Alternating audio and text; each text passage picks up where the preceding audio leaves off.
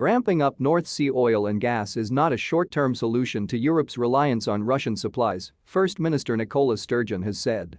The UK and US are banning the import of Russian oil, while the EU is stripping back its use of gas from the country in response to the invasion of Ukraine. The Scottish Conservatives argue that increasing North Sea production could help reduce dependence on Russia. But Ms Sturgeon said it would take years to open up new oil or gas fields.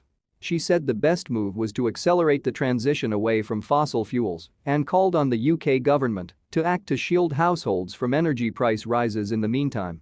Prime Minister Boris Johnson has promised to set out a new energy supply strategy, with speculation this may involve more use of domestic energy resources. There are questions about how this would hit the UK's climate change goals, but Mr Johnson said the reality is there is a crunch on at the moment. At Holyrood, Scottish Tory leader Douglas Ross said production from the likes of the mothballed Cambo oil field off Shetland could help reduce Europe's dependence on Russian oil and gas. While he acknowledged climate targets, he said Russia's war has changed the situation and we need to accept that. He added, Scotland could strike a blow to Vladimir Putin by increasing domestic oil and gas production. We could increase that production now, we could end the need to import foreign gas and export more to reduce foreign reliance on Russia. It's time to be practical and realistic. Ms Sturgeon said that Scotland was not dependent on Russian supplies in the same way other European countries were, but said we will all bear the burden of increased prices for energy and food. However, she insisted that it was not credible to suggest that the North Sea could provide an immediate solution to the crisis, with existing fields not operating under capacity. The First Minister also dismissed the idea of commissioning new nuclear power plants to bolster the UK's energy mix. She said, we don't do anybody any favors if we put forward solutions that don't provide a panacea in the short term.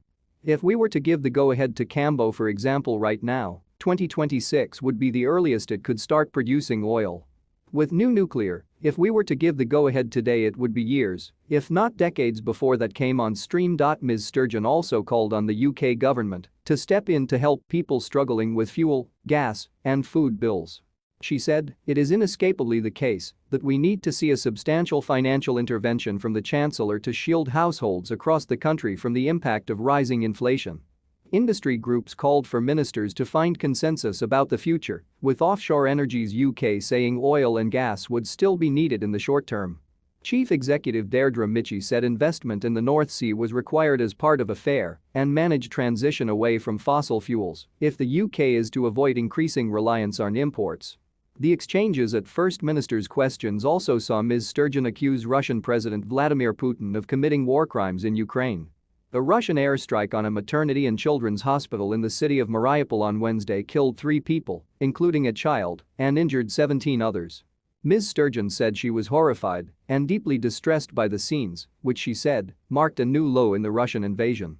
She added, Vladimir Putin is committing, on a daily basis, crimes against international law. He is committing crimes against humanity, he is committing war crimes.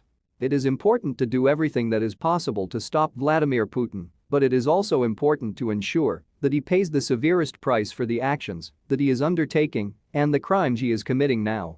Ms Sturgeon's comments were echoed by other party leaders, with Scottish Conservative leader Douglas Ross accusing the Russians of targeting children, while his Labour counterpart Anas Sarwar said Mr Putin must fail and must face justice. They were speaking just hours after the UK government announced plans to liberalise the visa process for people fleeing Ukraine who seek to come to the UK. However, the 3 party leaders agreed that the changes, which would allow for applications to be made online and supplementary paperwork and biometric checks undertaken when they reach Britain, did not go far enough.